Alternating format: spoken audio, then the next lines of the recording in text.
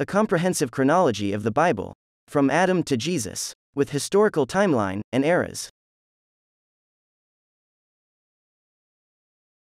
The year is 4100 BC. Adam and Eve came into existence. This timeline also known as the Copper Age. 800 years later, Adam's great-grandson, Tubal-Cain, forged all kinds of tools from bronze and iron. The year is 3300 BC. Now we enter the Bronze Age. 856 years later, the Great Flood occurs. 2444 BC. 290 years later, Abraham is born. 2154 BC. Around 520 years later, Moses leads the exodus of Jews out of Egypt. 1634 BC. After 40 years of wandering the deserts, the Israelites claim the promised land of Canaan. The year is 1594 BC. The period of Judges emerges thereafter, where Israel struggles worshipping one God with polytheism.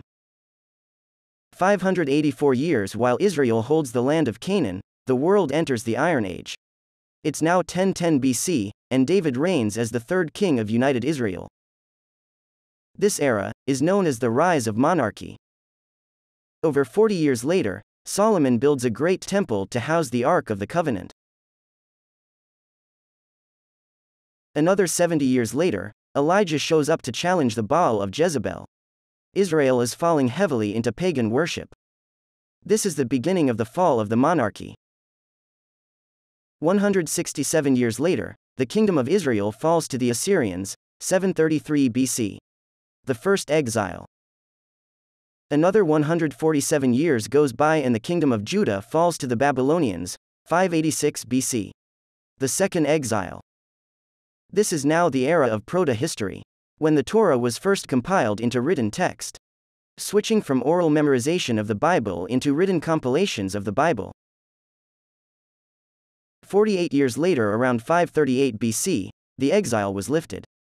Persian King Cyrus allows Israel's return to Jerusalem to rebuild the temple.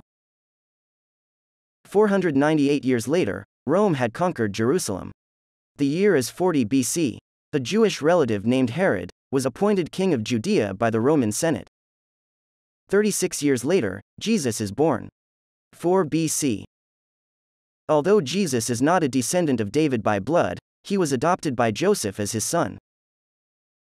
And that is the biblical chronology, from Adam to Jesus. Now here's a question you might be asking yourself. If Adam and Eve came into existence during the Copper Age, who were the people who lived during the Stone Age? Also known as the Paleolithic Age, during 34,000 BC.